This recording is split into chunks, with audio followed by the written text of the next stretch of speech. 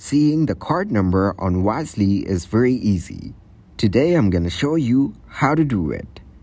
Open the My Wisely app and log in using your account credentials. You will need to enter your username and password to access your account. If you don't have an account, you will need to sign up for one first. After logging in, navigate to your account settings. This is typically found in the app's menu or profile section. Account settings may vary slightly depending on the app's design, but you can generally find them in the app's menu. Within your account settings, look for the option labeled as account numbers.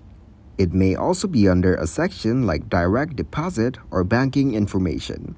Once you've found the account numbers or similar section, tap or click on it. You should see your Wisely Pay card's routing number and account number displayed on the screen. These routing and account numbers are essential for various financial transactions, such as setting up direct deposits, making electronic payments, or transferring funds to and from your Wisely Pay card. Be sure to keep this information secure, as it's sensitive and should only be shared with trusted parties for legitimate financial purposes.